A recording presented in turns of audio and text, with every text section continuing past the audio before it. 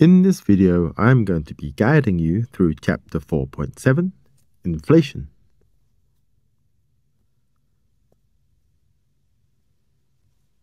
Firstly, the definition of inflation is the sustained rise in the general price level in an economy over a period of time.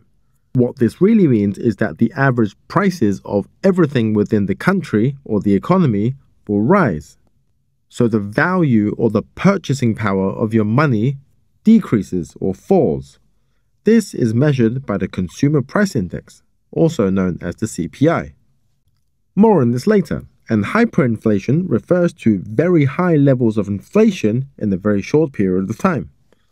For example, Venezuela experienced 10 million% inflation in 2019, according to the IMF. I'll give you some context in the severity of this problem. Say you had $1 million in 2019. After 10 million% inflation, your $1 million is worth, or the value of $1 million in 2020 will be worth $10. So as you can see, the purchasing power of $1 million has significantly gone down. Deflation. So this is a sustained fall in the general price of an economy over time. So this means that prices of goods and services will fall in a deflationary environment. This is usually due to two factors, which is technological progress, which increases supply of all goods and services, or a fall in demand for the product. And problems only arise if it's a fall in aggregate demand, such as a recession. So how do governments measure inflation? They measure it using the CPI, which is the Consumer Price Index, and this is represented by a basket of goods which is consumed by the average household.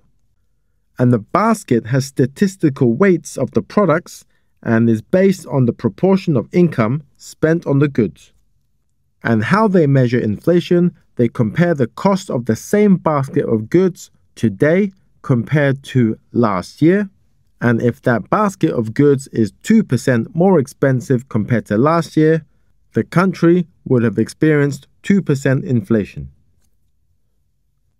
Moving on to the causes and consequences of inflation. Demand pull inflation is triggered by high levels of total demand or aggregate demand. This is usually evident in an economic boom. This is usually because people have very high confidence in the economy, very high levels of disposable income, so they feel the need to spend it within the economy. This raises aggregate demand from 81 to 82 and price levels to P1 to P2. This type of inflation is considered acceptable because it raises real GDP from Q1 to Q2. The next type of inflation is cost-push inflation, and this is triggered by higher costs of production, which leads to businesses charging higher prices for their goods and services. The cost in question includes wages, raw materials, rent, and many other business inputs. The result of this will shift aggregate supply from AS1 to AS2 and increases the price levels from P1 to P2, which results in cost-push inflation. This is less desirable because, as you can see, there is a contraction in the real GDP from Q1 to Q2. So the consequences of inflation to consumers is that their purchasing power decreases as everything is getting more expensive. This means that they experience a fall in their real income. Real income is calculated by their income minus the inflation rate. If consumer incomes do not increase with the rate of inflation, they will be able to buy less goods and services with the same amount of income. The consequences for workers is that their real salaries will fall. So what they do is they demand higher pay. So if they get a 4% raise in their salaries with a 5% rate of inflation, their real pay is minus 1%. This usually harms the lowest income earners. Let me tell you why. as people on low income are spending the majority of their money on essentials. These essentials include food, housing, transport, healthcare, and basic clothing. So if they are spending more money on these necessities, there is no money for other goods. So their standard of living falls. The consequences for firms is that they experience a higher cost of production as workers demand higher pay. Things called menu costs will increase as price lists and menus will need to be changed. And due to the higher prices, this makes exports more expensive, decreasing their level of competitiveness in the international market. And at the same time, imports become more expensive due to the loss of purchasing power.